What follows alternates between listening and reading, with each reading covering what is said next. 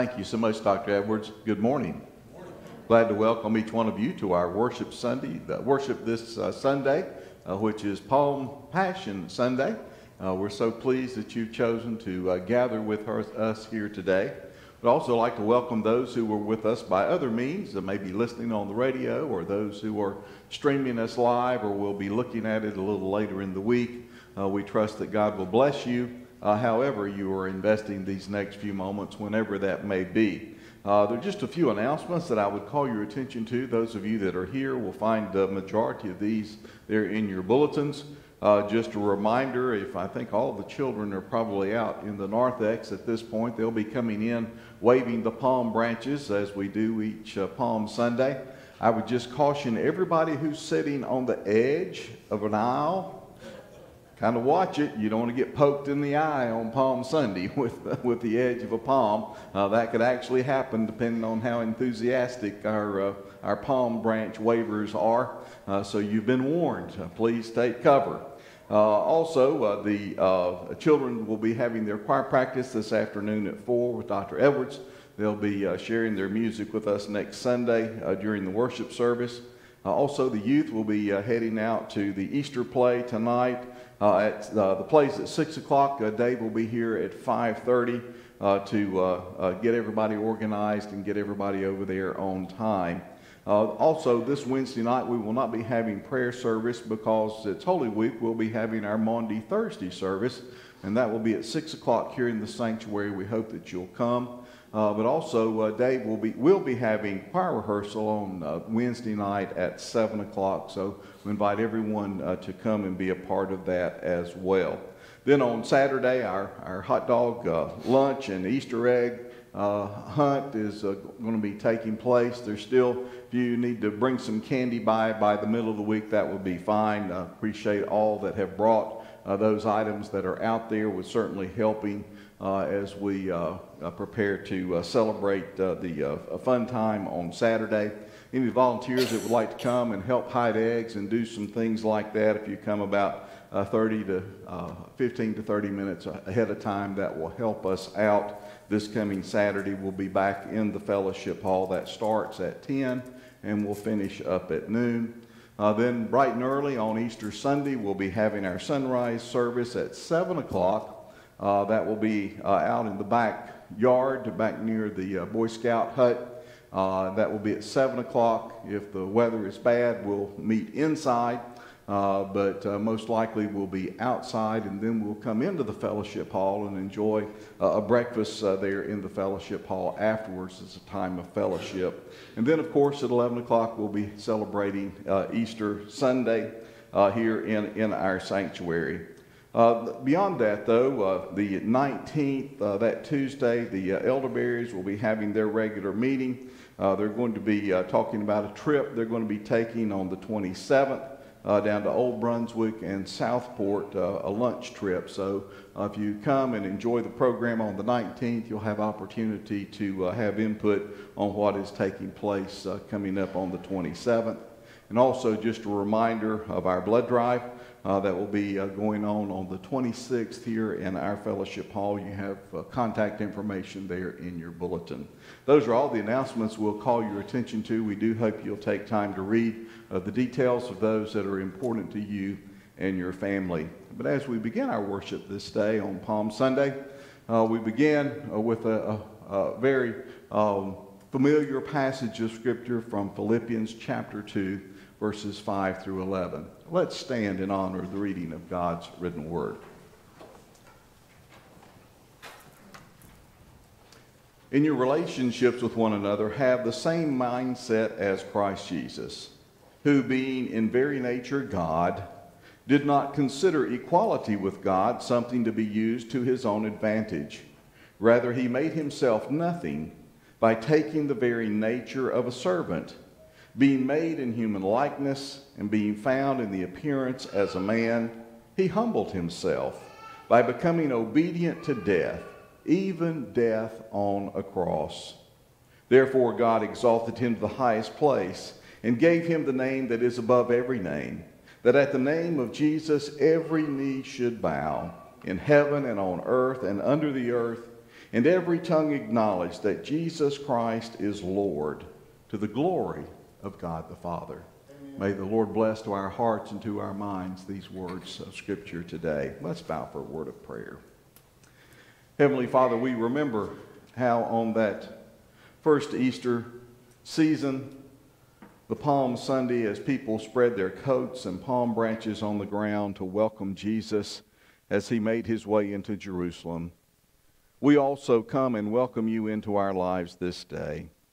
But we know you now completely more as the King of glory, the King of peace, the servant King. Lord, we pray that you would reign in our hearts and lives today and all the days that you give us, that we might bring praise to your holy and precious name. Yet, Lord, we know it is a strange paradox. As we remember the people singing and rejoicing and shouting, Hosanna in the highest, and they were expecting an earthly king who came with armies and swords to conquer. But Jesus came as a servant king to wash the feet of the least and the lowest, to show us love in such a powerful way that not even death could conquer it. Your sacrificial love poured out on the cross. So, Lord, as we sing our hosannas today, may we remember also that you were riding towards suffering and rejection and pain and humiliation and the cruelty of the cross. And we also pray, Lord, that you would help us to look forward to the joy of Easter, celebrating the resurrection, which is the death of death forever. Lord, help us this day to truly allow your Spirit to lead us and guide us as we seek to be faithful to your call upon our lives. We offer this prayer in the name of Christ, who taught us as his followers to pray, saying, Our Father, who art in heaven, hallowed be thy name. Thy kingdom come, thy will be done, on earth as it is in heaven. Give us this day our daily bread. Forgive us our trespasses as we forgive those who trespass against us. Lead us not into temptation, but deliver us from evil. For thine is the kingdom, the power, and the glory forever. Amen. Please remain standing. Screen, or you can grab a copy of the Bible's best friend, the hymnal, and find hymn 97. And we're going to sing, if I have the voice, you help me out, all 4 verses of All Hail the Power of Jesus' Name. And let's sing big as the children come in waving their palm branches. Crown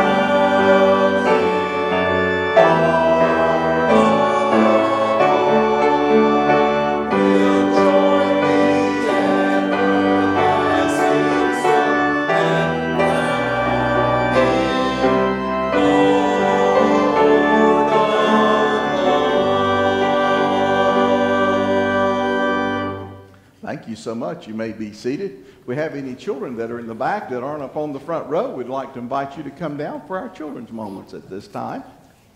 A few coming. There we go. All right.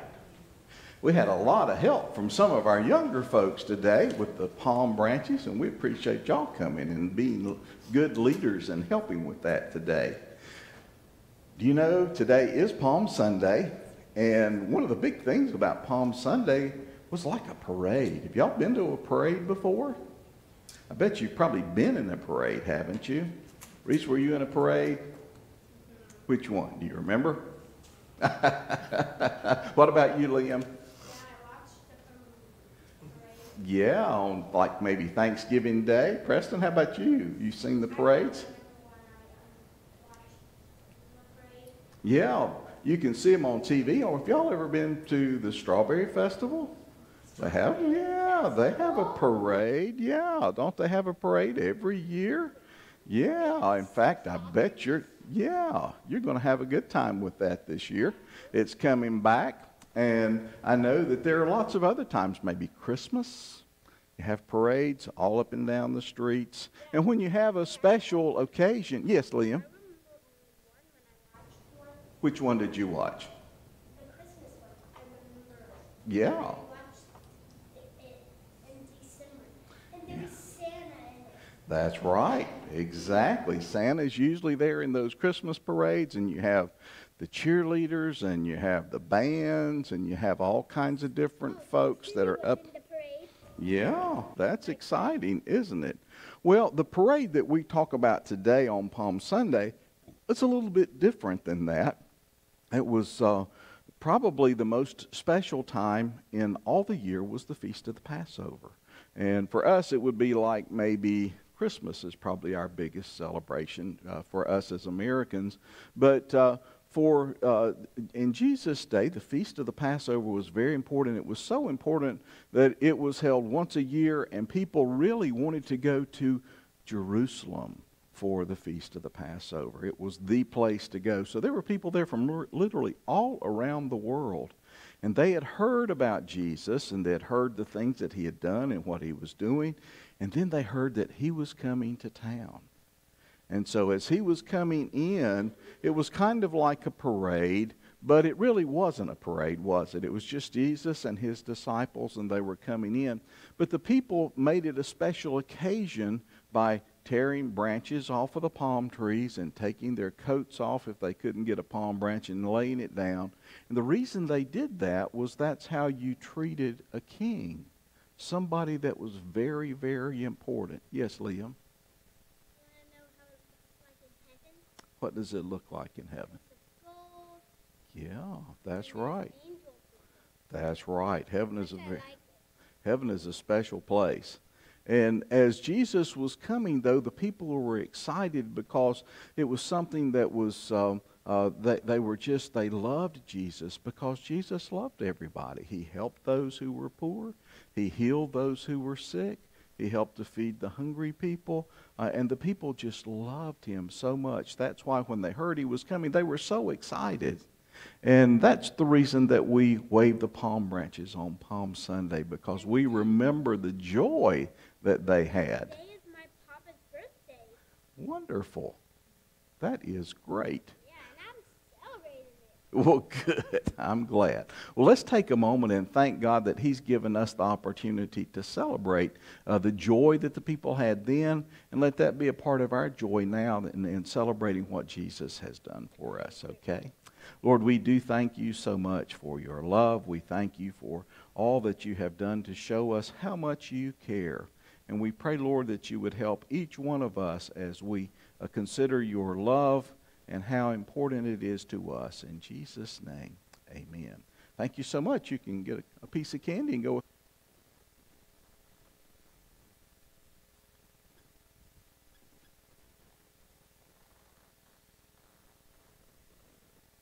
We come now to a time of praying for people and situations, and I want to begin by asking if there's any unspoken out there. You'd like us to pray for you, but you don't really want to share what it is, but it's always good to know that God knows what every need is. So if you would, just slip up your hand so that we can see you. We can look, see who those hands belong to, and we'll pray for you by name. So thank you so much for that. We want to continue to remember Hunter Williamson, who was deployed to Poland, as well as our associational missionary, Matthew Ward, in Hungary. We want to continue to remember Kay Honeycutt's son, Wade Williamson. We hope that he is continuing to get stronger and better. Miss Kay, is that okay? All right. So we pray that that happens fast. Denise Gerst, this is the wife of one of Sammy Sibbitt's co-workers, had surgery. And Sammy Sibbett, who needs to be staying at home doing nothing, but like some of us, we just don't listen to the doctor and insist that we're strong enough to get out there and do. So may God just impress upon him the need to just take it easy and do nothing. We want to shout out a praise to Krista Fowler. She had to be taken to Columbus Regional and had a clot on her lung, but she's going to get to go home. Hopefully tomorrow, see her pulmonologist and cardiologist, and she loves you, and you can show your love right back to her by not visiting her, okay? Just pray for her.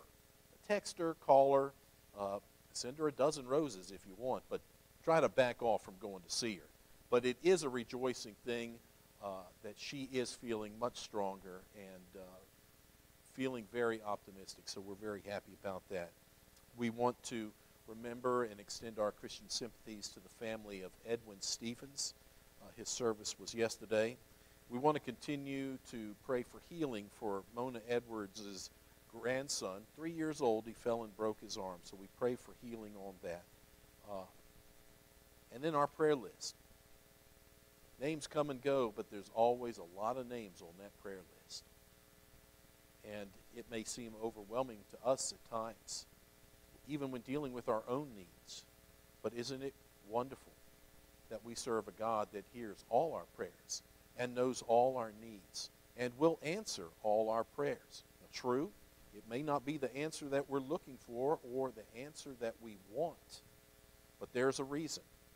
Sometimes we're meant to know, sometimes we're not.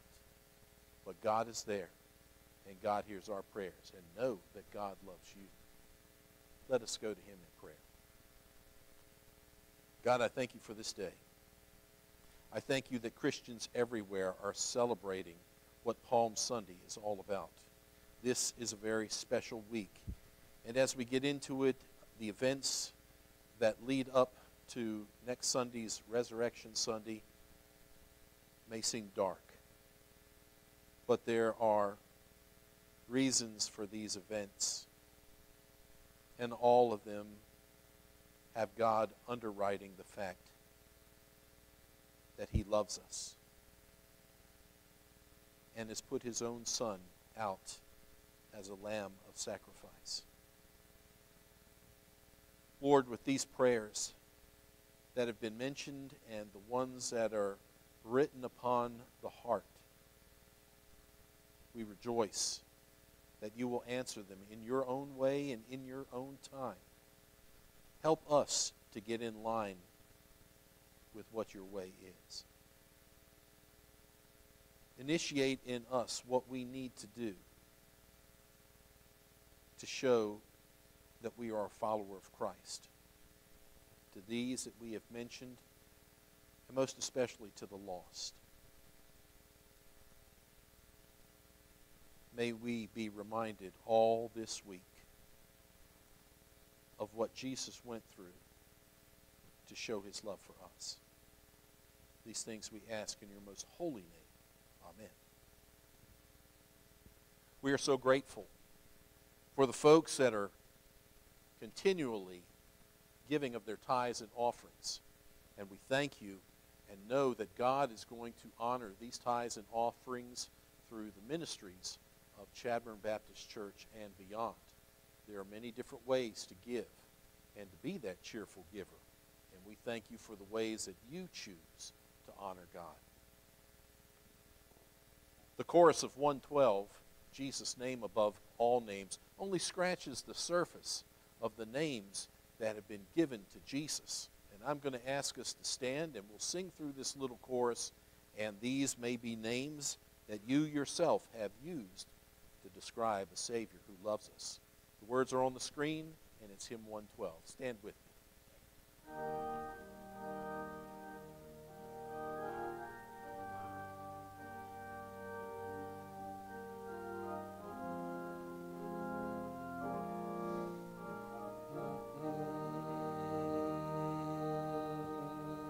Jesus, name above all names, beautiful Savior, glorious Lord, Emmanuel, God is with us, blessed Redeemer.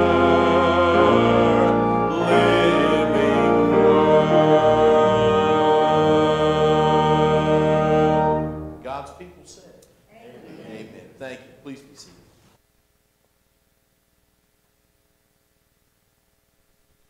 Oh, left my music over here. I want to go ahead and tell you that next Sunday we do hope to have a choir up here, and that we are going to sing a song that, well, for one thing, the choir has done before, and it is entitled, It Is Finished. Wonderful Gaither piece. And it may be a song that you know. It's a very easy song to pick up. And I hope that we might see you Wednesday night at 7 and before the service starts in the choir room next Sunday morning. So don't say to yourself, I can't do it. He doesn't need me. You're wrong. I need you. I need you. And you see where this finger is pointing? Everywhere. Maybe not so much towards Gail, but you know, Gail, don't be mad at me, okay? But you auditioned for me once, and I just had to Simon Cowell her. Getting serious right now. Today, when we look back at the windswept hill called Calvary, we see not the home of death and despair, but the birthplace of life and hope. It was there at the cross that God wrote his eternal message of love to each of us in crimson letters, the cleansing blood of his Son, Jesus.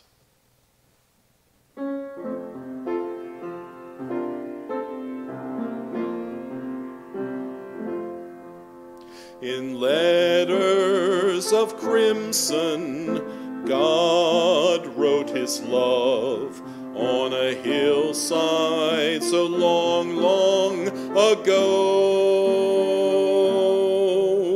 For you and for me, Jesus died, and love's greatest story was told.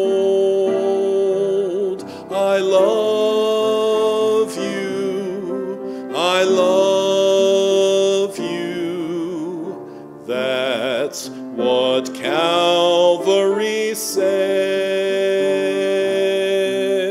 I love you, I love you, I love you. Written in red, down through the ages, God wrote his love with the same hands that suffered and bled, giving all he had to give, a message so easily read. I love you, I love you. That's what Calvary said. I love you, I love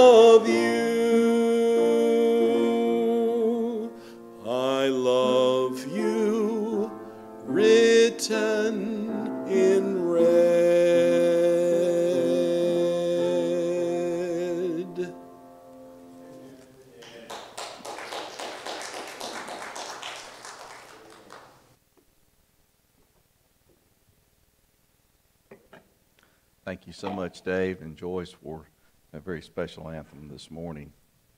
Our scripture text is another familiar passage of scripture as we come to this season of the year. Mark 14, verses 1 through 11. Mark 14, verses 1 through 11. Let's stand in honor of the reading of God's written word. Now the Passover and the festival of the unleavened bread were only 2 days away. The chief priests and the teachers of the law were scheming to arrest Jesus secretly and kill him. But not during the festival, they said, or the people may riot. While he was in Bethany reclining at a table in the home of Simon the leper, a woman came with an alabaster jar of very expensive perfume made of pure nard. She broke the jar and poured the perfume on his head. Some of those present were saying indignantly to one another, "Why this waste of perfume? It would have been sold for more than a year's wages and the money given to the poor." They rebuked her harshly. "Leave her alone," Jesus said. "Why are you bothering her? She has done a beautiful thing to me. The poor you will always have with you, and you can help them any time you want. But you will not always have me. She did what she could. She poured perfume on my body beforehand to prepare for my burial. Truly, I tell you, wherever the gospel is preached throughout the world, what she has done will also be told in memory of her." Then Judas Iscariot, one of the 12, went to the chief priests to betray Jesus to them. And they were delighted to hear this and promised to give him money. So he watched for an opportunity to hand him over. May the Lord bless to our hearts and to our minds this portion of God's written word today. Thank you so much. You may be seated. As many of you know, Angie, my son, has lived in Boston for almost 10 years now. And I'd never really been in and out of Boston, didn't have a reason to go until my son was there. And then I had a real good reason to go. And one time when we were visiting, we took a little tour down through the middle of Boston. And it was a wonderful time looking at all the sights that were there, all kinds of things that are there. If you've ever been to Boston, it is indeed a beautiful, beautiful place. But as we were walking down through the heart of the city, suddenly, without warning, we were confronted with the horror of a past evil. If you've been through the city, you know that there is a memorial to the Holocaust. And it's right there in the middle of town. And it's built in a corridor that runs about a city block. And it's a moving tribute to a lady by the name of Gerda Weissman Klein. Gerda experienced firsthand the horror of the German concentration camps there in the Second World War. And it's hard for us to imagine the stark conditions of those camps, no matter how hard we try. But in the midst of the hate and violence of the Nazi regime, Gerda tells a lovely story filled with beauty and grace that has not soon forgotten. Gerda was befriended by a young Jewish girl by the name of Elise. And one day, coming home from a work party, Elise found a delicious raspberry. And a raspberry was such a delicacy in such a harsh environment of the concentration camp. Elise reaches down and grasps the raspberry, puts it in her ragged pocket, and she saves it to lovingly share it with her friend Gerda that night. And in her remembrances, Gerda says, "Imagine a world in which your entire possession is one raspberry, and someone shares it with you as an act of friendship." That is indeed a haunting story. To think in such a hostile place, such a lovely act could still live on as a testimony to the enduring spirit and triumph of human love, and ultimately, I would think, even godly love. Elise left a lovely fragrance that still fills the heart and mind of her friend years after the stench of hatred and evil of the Nazi regime was being eradicated from the face of the earth. I don't know about you, but as she talked about it as being such a beautiful fragrance, it caught my attention as well, because there are certain fragrances that lie in the back of your mind that bring back a flood of memories. For me, a certain smell of the pine trees takes me back to a part of my childhood that I spent playing in the woods all around my house, building a fort, playing all sorts of games with my friends, running through the woods. There's a certain smell that comes from some plant that blooms in the mountains around August that immediately reminds me of the start of football practice and all those long days that were spent practicing there on the football field and then ultimately playing the games. And I'm certain that Gerda never smelled or tasted a raspberry again in her life without remembering her friend Elise. There was another Jewish woman who left a fragrance in Jesus' life. We talked about her last week. It was John's retelling of a story of an event. Could have been that there were two events that happened. We don't really know, but John tells it as taking place in the home of Lazarus and Mary and Martha. This story today, although it's very, very similar, takes place in the home of Simon the leper. But there's also all kinds of fragrances that are floating around there in our passage of Scripture today. With Simon, we get the fragrance of a meal, the gift of hospitality. With Mary, the fragrance of perfume, which is a sign of her great devotion and her recognizing Jesus as being the King that God was sending to His people. And then, of course, we find Judas again, the stench of hatred, smell of greed. But we first encounter the fragrance of hospitality, this meal provided by one of Jesus' friends. Certainly, it's in the last week of Jesus' life. His ministry was filled with all kinds of contrast. The crowds that adored Him on that Palm Sunday that were still supporting Him even at these moments, filling the air with shouts of praise of Hosanna. And certainly, we know that would change toward the end of the week. But He does not seem to acknowledge or to wallow in the praise of the people that are there. He continues to be about following God's call upon His life, even to the point of going into the temple and throwing out the money changers and doing that in a very public way. And as we've often noted, you can have theological differences with people, but when you start messing with the money, you're going to get killed. And that's pretty much what happened. When Jesus started messing with the money, that was the last straw. And so they put their actions, the hatred that they had felt in their heart toward Him all along. But as we look here in our text, it's most likely on Wednesday, and we see that Jesus didn't go into the temple that day. He stayed there in the town of Bethany. And naturally, we wonder if Simon was one of the lepers who Jesus had personally cleansed with His healing touch in the encounters that He had had with lepers so many times throughout His earthly ministry. Doesn't tell us with certainty that was how Simon the leper had been healed. But we do know that if he had been a leper, then he knew that he had been condemned by the law. And if he had been healed, he had been healed by the touch of God's grace.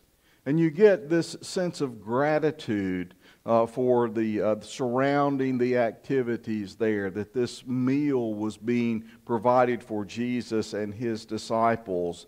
And so it was indeed a wonderful fragrance to Jesus, because we don't believe He had too many home-cooked meals during His 3-year ministry.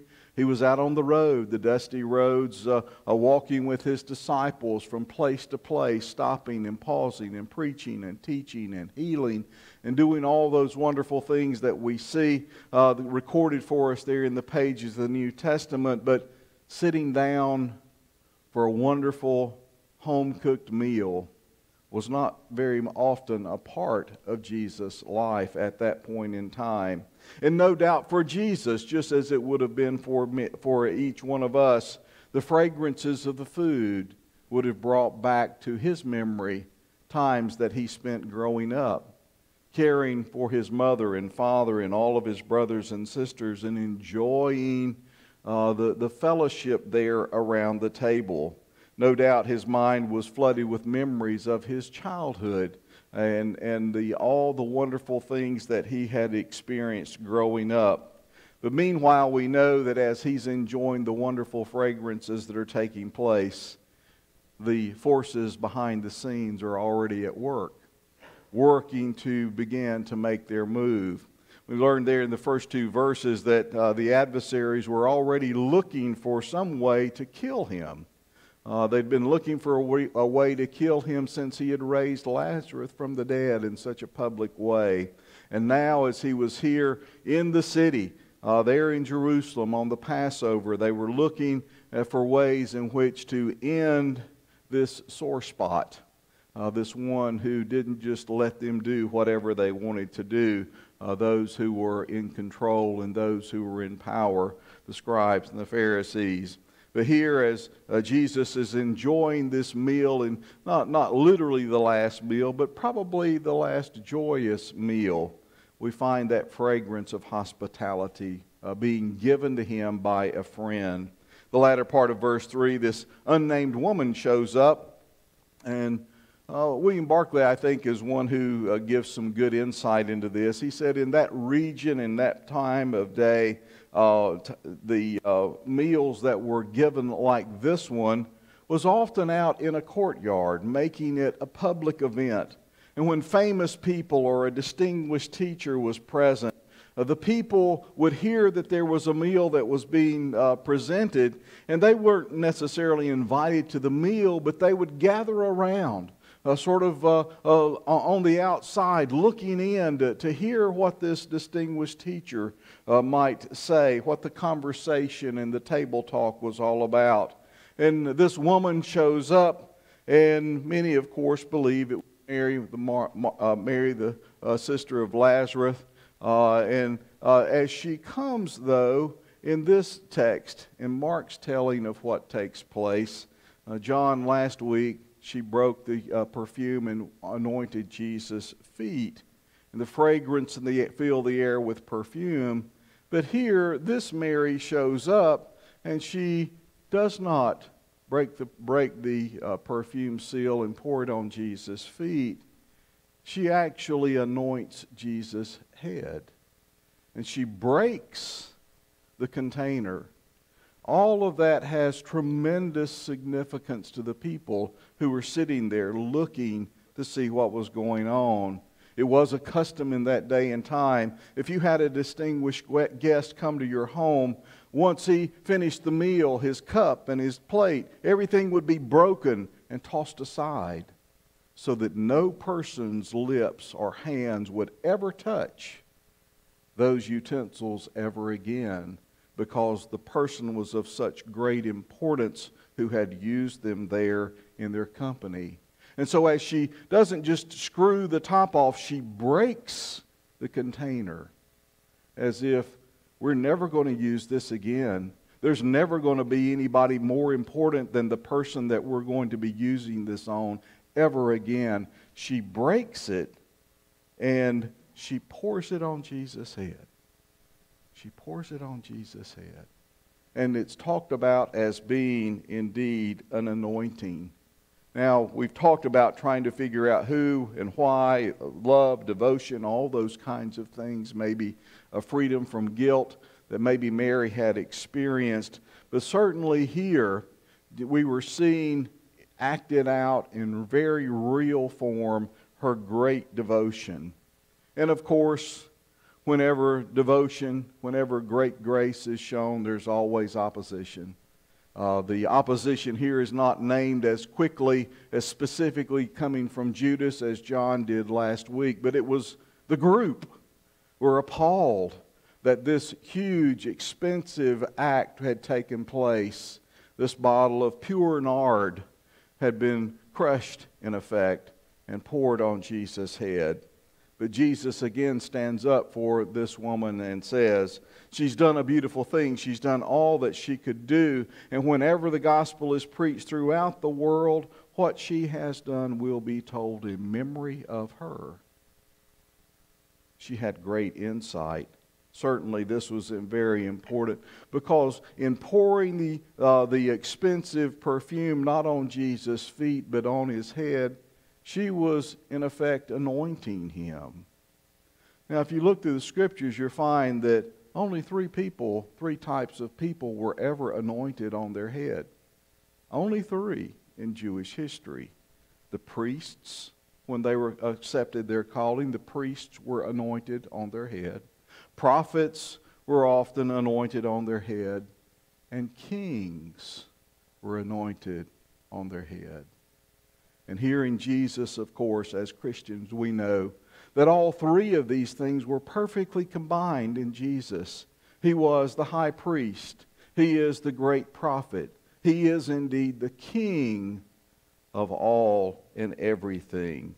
And Mary, realizing all three of these offices found in Christ, in effect with her actions, she was showing that she understood Jesus' identity before the 12 men who had followed him for 3 years had picked up on it, anointing him as a king whose kingdom was alone worthy of the best that she had. And the extravagance was not simply a gesture. She was crowning Jesus with this anointing, this perfume that she was pouring on him.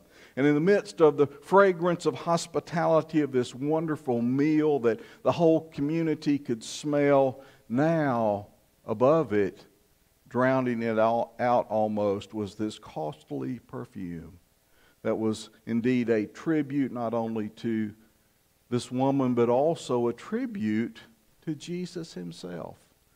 To Jesus himself, who was anointed by this action. And Mark goes on to tell us that Judas was probably the one who was leading the protest about the cost of this perfume that has been wasted, that somehow they were slighting the poor because of what was taking place. And as we talked about last week, that's always sort of a tension throughout our Christian walk. Yes, we need to help folks. We need to build houses with Habitat for Humanity. We need to feed hungry people. We need to build hospitals. We need to build orphanages. We need to do all of those things. But ultimately we know that there is something deeper than the physical needs of our lives, and that is what speaks to our soul, the depth and the hunger of our spirit. And both are important. The hungry need to be fed and the sick cared for, but certainly we need to feed our souls as well.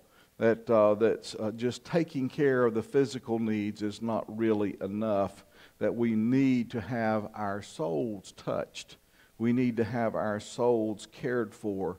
We need to have that connection to the divine God who loves us and cares for us. And that is indeed still the charge of the church, to care for those that are around us, but also to lead folks into a life-changing relationship that will nourish them throughout all eternity.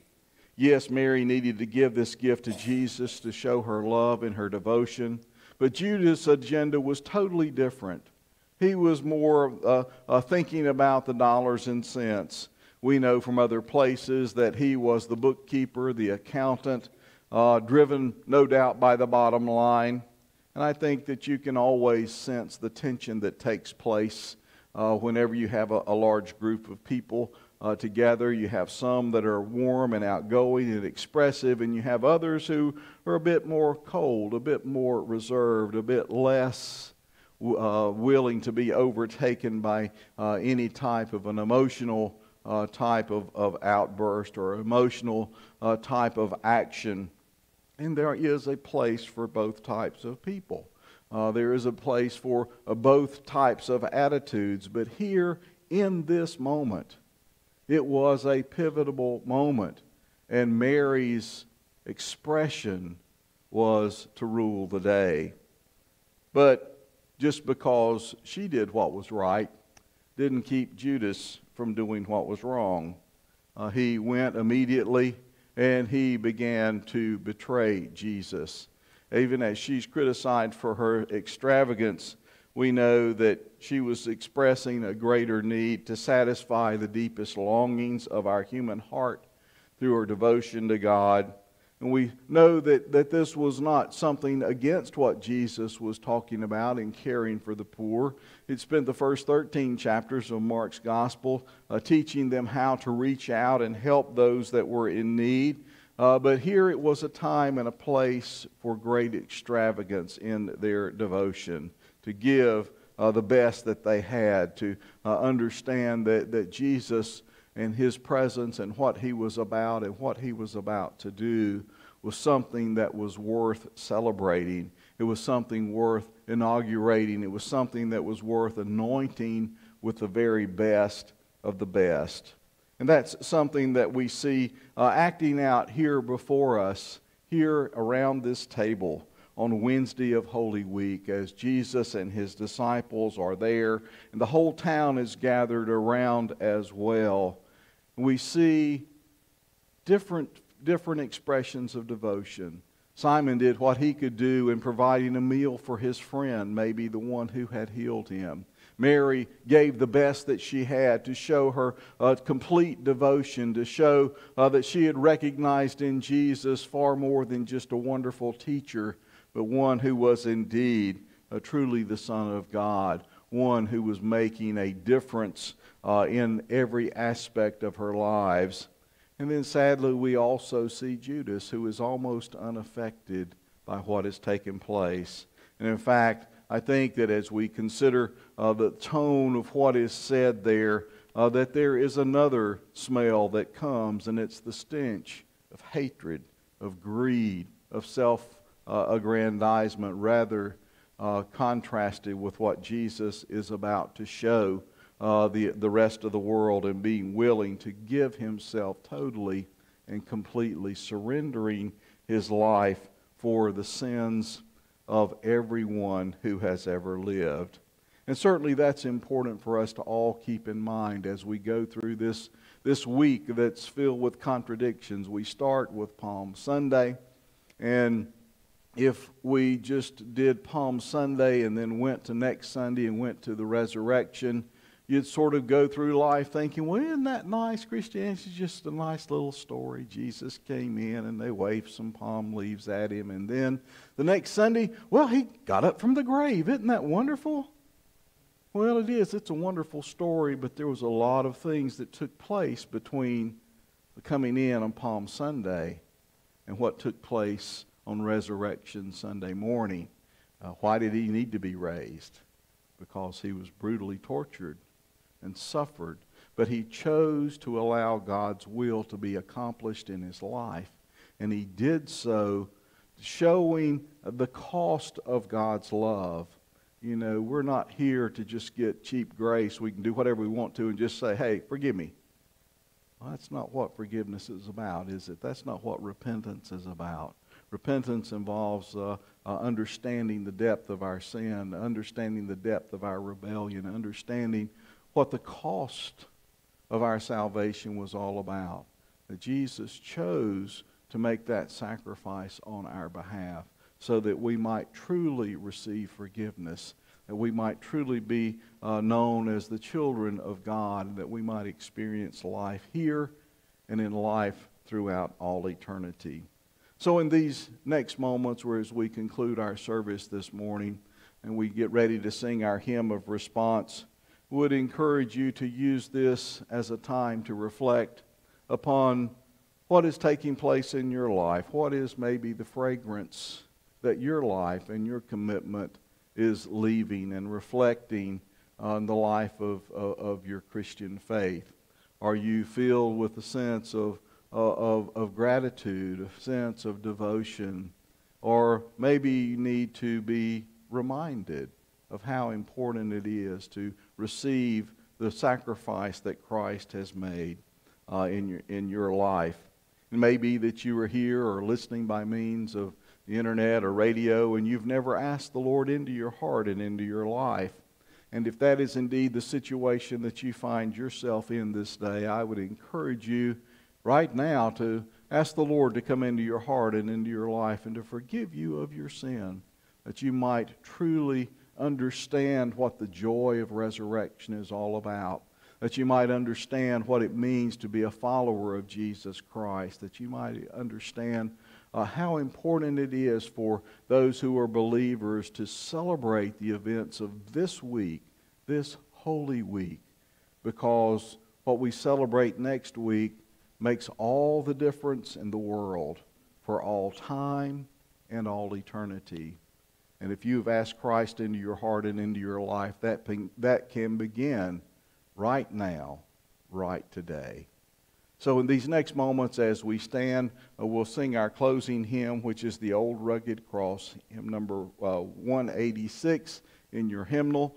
You'll need to look there. It will not be on the screen, but hymn number 186 in your hymnal. Dave, you come and lead us as in our hymn, and I'll be at the front to help anyone who has need of making any type of public commitment this day.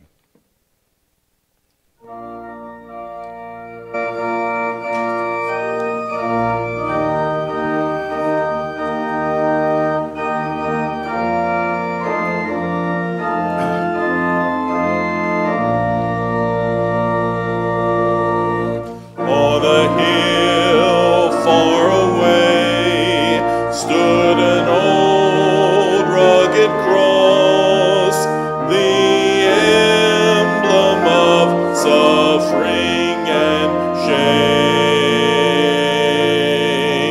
And I love that old cross where the dearest and best for a world of lost sinners was slain.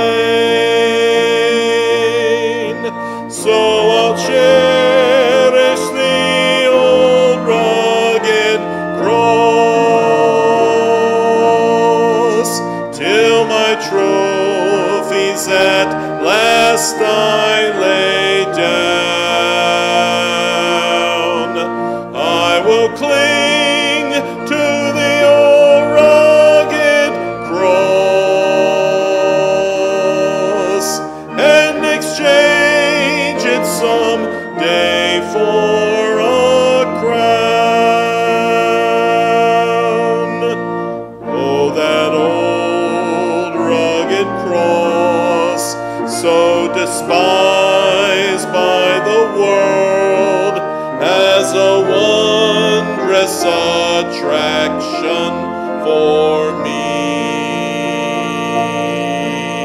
For the dear Lamb of God left his glory above to bear it to dark Calvary. So I'll cherish the old rugged cross